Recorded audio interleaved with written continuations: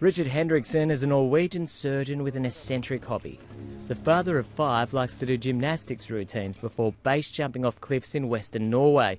It attracted the attention of a local television program called Normal Madness.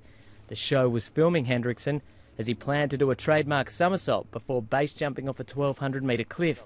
But mid-routine, this happened.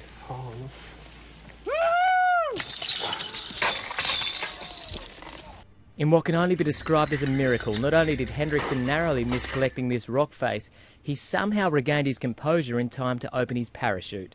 The surgeon says it dawned on him how close he had come to death when he got home to his family. That night, after seeing the video, I was putting the kids to bed, reading and singing for them.